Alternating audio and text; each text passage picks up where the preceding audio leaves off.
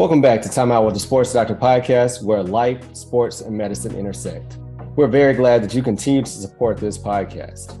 You can get the information on any platform where podcasts are played, as well as getting the video content on YouTube. But if you want to just get one place to find all the content, go to my website at drderrickthesportsdoctor.com, and you will find everything on that website. So without further ado, let's get into this episode. All right, so welcome back to another episode of Time Out with the Sports Doctor podcast. And we have another very special guest today, Dr. Stephanie Pearson, who is a board-certified obstetrician and gynecologist, and now currently the CEO of Pearson Rabbits, who specializes in insurance for healthcare workers. But hey, here we are. Thank you for being with me today. And this is going to be a great conversation and that will be able to help many healthcare workers and physicians. So welcome to the show. Thank you for having me. Happy to be here. All right. So if you could tell us, I know that you're an obstetrician gynecologist by training, and tell us about why you chose that field, number one, and kind of how that shaped what you're doing now. So it's funny as an orthopedist that you're asking me why I chose OBGYN, because I actually, well, it was very circuitous, as I think are most of us who enter med school. I actually went to med school to be a pediatrician. I thought I wanted to be my pediatrician. I spent 12 weeks shadowing one and kind of wanted to poke my eyeballs out. I was like, oh my God, if I have to look in ears and throats for my career, that's not going to work. Thank you to all the pediatricians out there. You guys are rock stars. I can't do what you do. And then I did my surgery rotation thinking I didn't want to have anything to do with surgery. And I got to spend some time with some orthopedists, particularly a pediatric orthopedist who was amazing. And I was like, I need to do research with him. And I want to do pediatric ortho, but oh my God, I have to do an adult ortho residency to try to match into peds. But too risky. Right? No, but I set myself on that path. I was doing research at Penn. I set my sub-I up. It was all there. And then my last rotation of third year was my OBGYN rotation, which I purposefully planned at a hospital on the beach, thinking I would do what I needed to do to get by and be on the beach every day. And little did I know how much surgery OBGYNs did, and spending time with Gyn-Onc and Urogyn. And I was like, wow, this is actually really fun. And I have pretty good hands. And so I, true story, walked into my OBGYN, who'd been taking care of me since I was like 15, sat in his office and cried and said, I don't know what to do. Everything's lined up for ortho. I don't think I want to do that anymore. I want to do OBGYN. Can you help me get a sub-I at Pennsylvania Hospital? They don't have one. Yeah. And he was generous enough to make a couple phone calls. I got a sub-I and proved to them that I mean, in hindsight, I proved to them that I deserved to be there. And ended up an OBGYN. So it was very circuitous. It was not at all what I thought I would do. I got to practice for almost 10 years. The OR is my happy place. I did enjoy office GYN. OB is a mixed bag, right? At 2 p.m, it's awesome. At 2 a.m, on day 2 of no sleep, not so awesome. Right. But, I got to live the happiest moments of people's lives with them. It was just when things were bad, they were really bad. Unfortunately, my career came to a halt. I had been called down to do a precipitous delivery.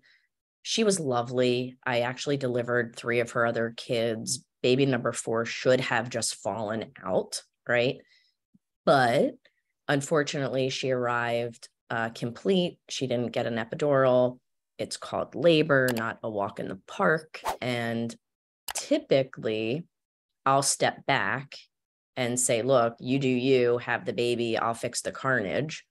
But I looked down and the baby's heart rates were tanking and the head was right there. I literally just needed her to push and she wouldn't.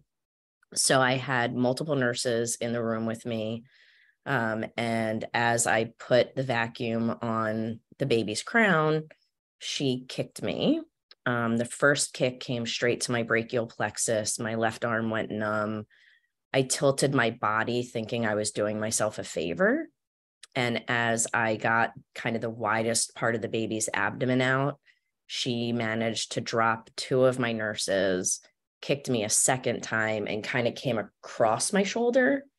And I just knew something was wrong. I ended up in tears. My partner came in, helped me. Now, kind of long story short, I ended up with a torn labrum. I was told it would heal. It didn't.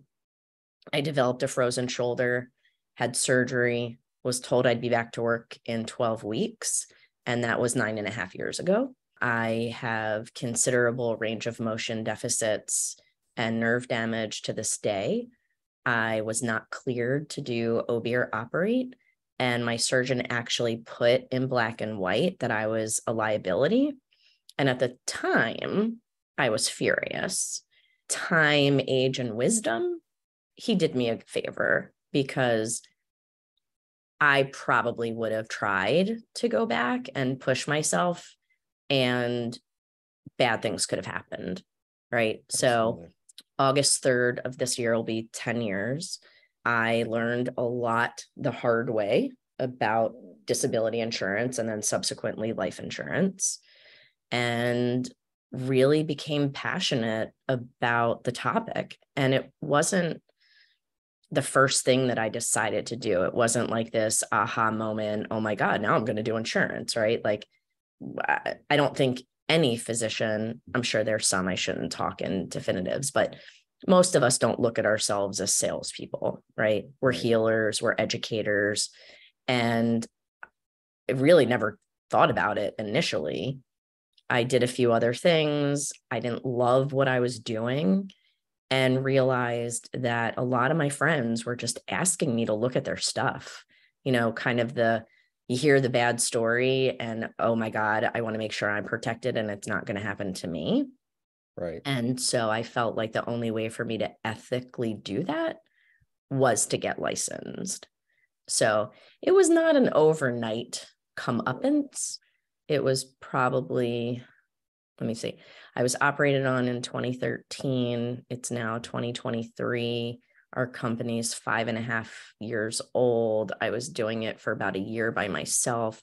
So, you know, it was a good 3-4 year gestation of me convalescing into this role. Sure. Wow, so much to unpack from that, because number one, you know, I felt a lot of sadness listening to, you know, we talked about how does this all come together, life, sports, and medicine, right? And what do we have in common? Well, you know, at first you mentioned orthopedics. So you start off this search, and we start off this search at such a young age, this journey to become a physician. And we are really just kind of pulling things out of our hats. Oh, I think I want to do this. I think I want to do that. But it's truly not until you're a third or fourth year medical student that you ever really get a good experience to say, okay, yeah, you know what? I said I want to be an orthopedic surgeon when I was 16. I really want to be an orthopedic surgeon. And then you say, okay, I'm moving away from orthopedics to OBGYN. And then in the midst of a game-like situation, you had to make a in-game decision, right? And I want to get this baby out as healthy as possible. And I'm willing to risk my health, my body, put my body on the line, like we do in sports every game, every time you step out on the field, which led to a major injury, and it brings you back to orthopedics, right? And then in orthopedics, we think, okay, you have an injury, you tore your labrum, sure, surgery. When will I be back? People, they walk in the first day and say, I'm injured, ACL tear. Okay, I'm crying. What day will I be back? And it's supposed to be just that simple. Surgery, return to play. surgery, return to work. And it's not that simple as your story tells us. So, and thank I you for, will, I go will ahead. tell you that my first orthopedist told me that professional baseball pitchers pitched with torn labrums, I should be able to do my job. And it was kind of like getting punched in the face Sure. because I was like, do you remember your OBGYN rotation? But I did what I think most of us would do. I took the cortisone shot, I put my head down, and I went back into the game. And Right. I figured out how to compensate. And it was 8 months before I got another physician who was like, this is a textbook frozen shoulder. What have you been doing? And I'm like, doing what I was told to do, which interestingly leads into some of the harsh learning that I had in that our group disability insurance and fine print didn't cover work-related injuries. So I was completely denied and told I would have been better off had I fallen off my bike. And Workman's Comp actually denied my first claim because they said, while an injury occurred, my frozen shoulder was idiopathic or my fault because I continued to work while I was injured. But who doesn't? Wow. Right? Yeah. Like, it's what Wow. we do. It's such a complex story because what we do, and especially prior to the pandemic, you go to work, rain, sleet, shine, Sick. illness, Right. whatever. You're in the OR, you're taking a steroid shot so you can continue to operate. You're drinking Gatorade between cases when you're completely sick, just so you can stand and operate on another sick person. Been We've there, really done been that. taught how to abuse ourselves repeatedly from our years of training. So now that you're out and you really have people dependent on you, what other decision would you make other than I'm going to push through this because people need me? My patients Exactly. need, my partners need me. What am I going to do? What are they going to do if I fall off the call schedule? Right. Mm-hmm. So we often put other people above ourselves routinely. So, like you Yeah. mentioned, you got medical advice, said, okay, injection therapy, push through it. You Yeah. try to push through it, developed a frozen shoulder, which we all know, and I know is very ambiguous, and it can be you're better in 6 weeks or you're better in 3 or 4 years. I don't know if they gave you the story that frozen shoulder will eventually thaw out. Okay. It might take years and years and years. I am still in physical therapy once a week. Interestingly, in 2021, I woke up with a frozen right shoulder. So now there is some question as to why. I'm not a diabetic. I'm not a smoker. I don't have any underlying reason to have two shoulders that don't work. Who knows? Maybe I have an underlying connective tissue disease or some hyper autoimmune thing, but I'm not getting tested because I don't want it in my medical records. But no, I mean, I always say that there's a tyranny of perfection that exists in medicine that gets perpetuated from the day we start med school. And we're supposed to be better than, stronger than, smarter than, tougher than, right? We're actually not allowed to be human.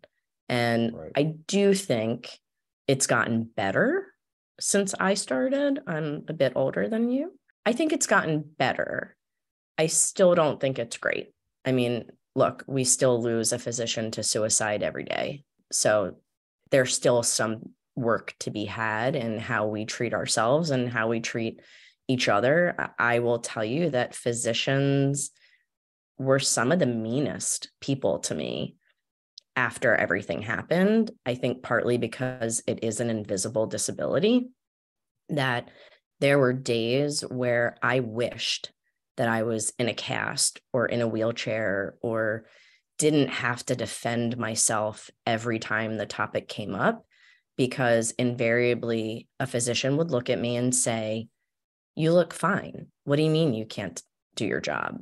And I would have to go through the motions of raise your hand up above your head.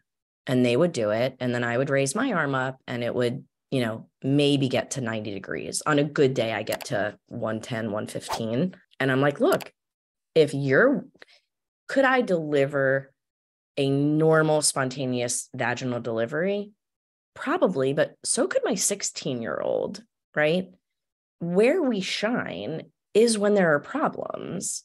And if I was faced with a dystocia right now, I couldn't get my arm in the position that I need it to be. Could I do 12 deliveries in a row, right? On a busy day? There's no way. But I look fine, and it's been almost 10 years. I still have to defend myself at certain times. And I can always tell the way that somebody's looking at me. I mean, I was at a conference a couple of weeks ago, and a physician came up to me and kind of like tongue in cheek was like, oh, maybe I should do insurance and get out of medicine. Lucky you, medicine's in the shitter.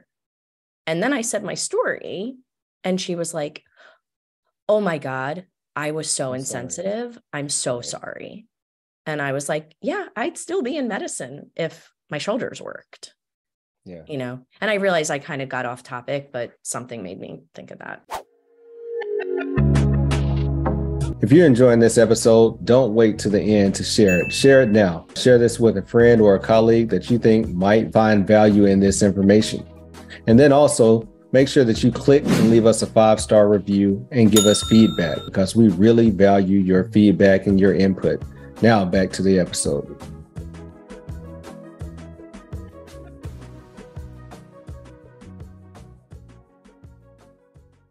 No, absolutely. But that's important because we endure these things as physicians. And many times we have to do it in silence because you don't want to put your job at risk.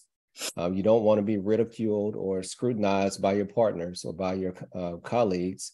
And we suffer in silence many times, not only physical, but also mentally, from mental stress and from mental illness, because we're always worried about what if my patients find out? What if my colleagues find out? What if my employer finds out? Like you mentioned, what if my life insurance finds out that I have an illness that hasn't been reported yet? Right. So it's a lot of stress that we go through to perform, to help people, simply to help people, you know. And as you mentioned, kind of reading about your company, our biggest asset is ourselves, right? Yeah. The ability to be able to work, to produce.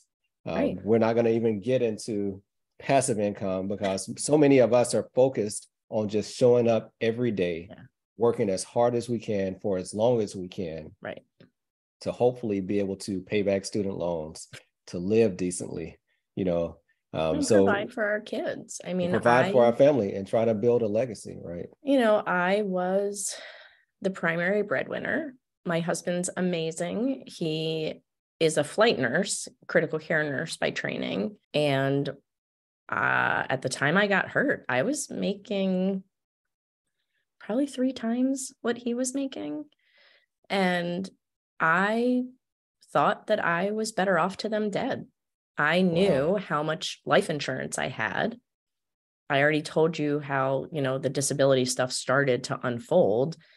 I wrote letters. I mean, I had a plan and I was getting serious psychiatric help. But to add to everything, you have this loss of identity. You have the pressure of your family. And he was amazing. I mean, he took a couple of traveling jobs just to make quick money fast, but that also took him away from us. I needed help in ways I would have never thought that I needed help. It was a really dark time. I mean, I did not realize at the time how much of my identity was tied to being Dr. Pearson. I didn't change my name when I got married. I was always the one that was like, whatever name is on my diploma is the name I'm keeping, right? Right.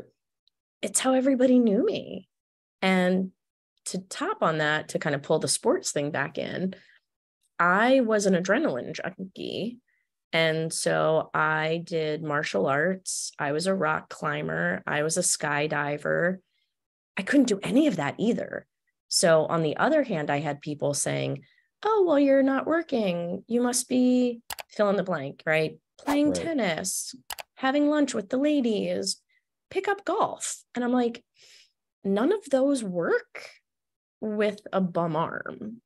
So it wasn't even like I could leave medicine to enjoy the hobbies that I had.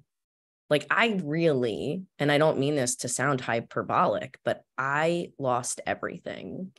And it took a long time for me to kind of come out of that hole.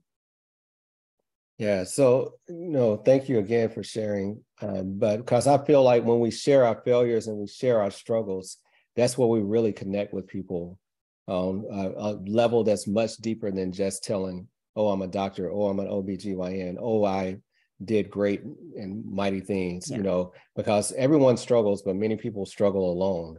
So to know that someone else was able to be on the brink, sounds like a brink of suicide even, and be able to pull your way out of that can save somebody else. So just talk to us about how you coped with that, because like you mentioned, you lost your identity. Not only did you lose your identity as a physician, but also the things that kept you healthy from an exercise standpoint and an activity standpoint, you lost all of it at the same time. So talk about that.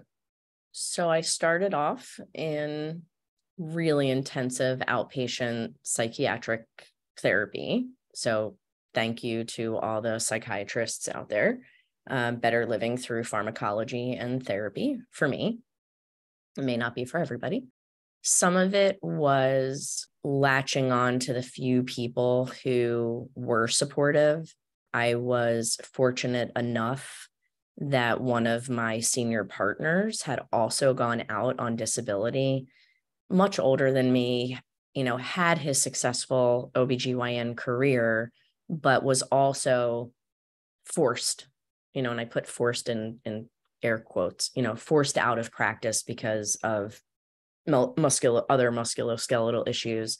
But the two of us were able to go to the gym together, to do our water therapy together, to talk really about what we were both going through. I have an incredibly supportive family. I joked about this with you earlier, but at one point, my husband and boys, they were 4 and 6 when everything happened. They brought home a puppy and I wanted to kill them all. And my husband said, look, the boys and I are just not enough. And we're okay with that right now. You have a choice. You can be surrounded by filth. We're not taking care of this dog. You are. So get out of bed, start taking care of something that needs your help, and get back to what you're good at.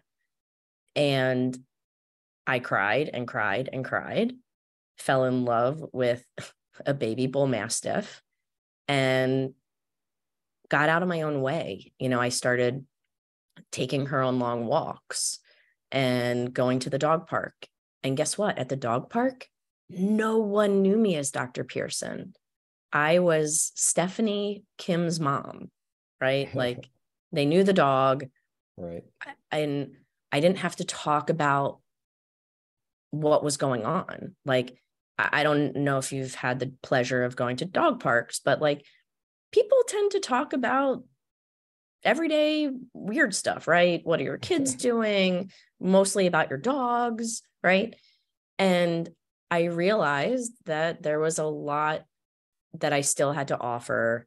I realized that while historically walking was not my choice of activity, but taking a dog on a 1-hour walk is exercise, and I had to kind of find some new things. I always loved cooking. So I really kind of doubled down on cooking. It let me use my hands again in a different way, but I felt like I was still producing. I've had a recent epiphany. Wow, I almost started to cry. I'm going to try to get through this without crying. So I had really bad COVID last week. And historically, I've been able to work sick, right? We already kind of touched on that part. Right. I could not do anything. For 4 days, I was out. I had to cancel meetings. I had crazy guilt about canceling meetings. I had crazy anxiety about not cooking dinner for my kids who are now 14 and 16. And I had a resounding epiphany that even now, right, 10 years later, I still put a lot of my self-worth in doing and producing and accomplishing. And we're talking about 4 days that I still did not have the grace to give myself a break, and literally was apologizing to my husband and kids for being useless. And they looked at me and they're like, what are you talking about? You did not choose to have COVID. You did not choose that it was going to knock you out like this. It's okay to take a break. And I'm like, wise children, you know? And yes, I have my work cut out for me for my therapist this week, but it doesn't change in the like how we value ourselves. And yeah, so it's been an interesting week, Derrick. Sure. But it does tie back to how I was as a physician that I didn't lose, that Right. I kind of wish I had.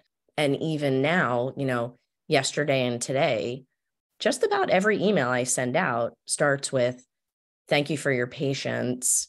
I had COVID last week and it kicked my ass, right? Mm-hmm. I'm now just getting caught up. Do I really need to preface all of my emails like that? Probably not. But it's still that ingrained intern, right? Yes. Of you need to get back to people in this amount of time. And, you know, this is what's acceptable and this is what's not acceptable. And it's a work in progress. You know, we are all a work in progress. Yeah, we are, you know, wired to, that's what makes you a successful physician. And many times a successful entrepreneur is having that. Probably. I'm not gonna take no for an answer. I'm gonna push through whatever jumps in my way. I'm gonna find a way to get it done. And when we can't do that, it's a tough pill to swallow. Like you mentioned, you're sick and you're apologizing. As you were talking, I thought about an affirmation that I had to embrace, and that's, I give up being perfect for being authentic. Because I like that. You know, so many times I want to be perfect, even if it means that I'm compromising who I am as a person, because I want you to be happy with me, right? But once I kind of grown, and it's still a process to be who I am, whether you like it or not, whether you accept me or not, it's given me a freedom that I never had before. Because before then, there's no way I would sit here behind this microphone week in and week out and share my thoughts or have these conversations with people. Because what if somebody at the job listens and they don't like what I say? Or what if, you know, I tell something and somebody doesn't like it? People are not going to like, you know, someone broken into thirds. Some people are going to love you no matter what you do. Some people are going to just say fine and ignore you. And some people are going to hate you no matter what you do. So yeah, definitely, like you said, this conversation has gone way different than what we predicted. But I told you before we started, that's how it tends to work, because what needs to be said is going to be said. And that's what beauty behind the podcast. And that's what I've learned over these last almost 2 years. So, well, I'm stealing that affirmation from you because I could use it. Please do. Please do.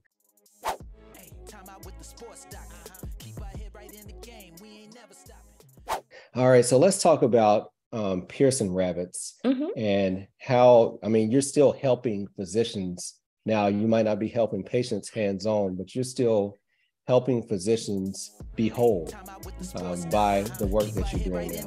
This brings us to the end of part 1 of this 2-part episode. But join in next week to hear how Dr. Pearson used her unfortunate situation to help other medical providers avoid that same end to their career.